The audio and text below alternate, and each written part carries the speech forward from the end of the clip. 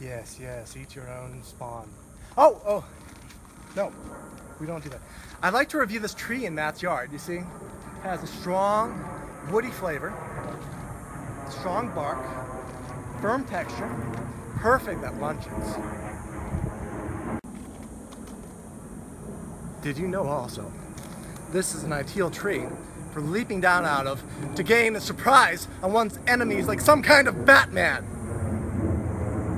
Yes, that happened once to me when I was just sprinting down the street one day. I was just enjoying a nice little sprint, and Batman, or one like a Batman, leapt down out of this tree, gaining a surprise on me, his enemy.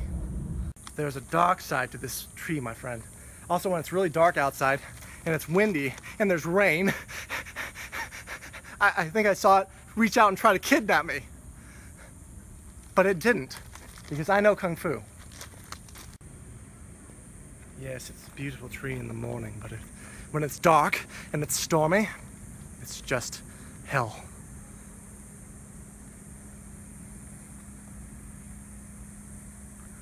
I knew a man once who was taken advantage of by this tree. It's a sad story. Want to hear it?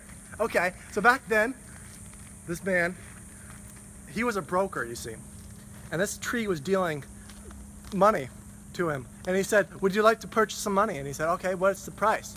And he said, $5.50 for $1. So he said, yeah, that seems like a good idea. So he was taken advantage of by this tree. Terrible story. I wasn't wearing shoes the whole time. It's been hard. Oh yeah, I give it a 7 out of 6 for being incongruent with the subject matter of this YouTube channel. Let's go.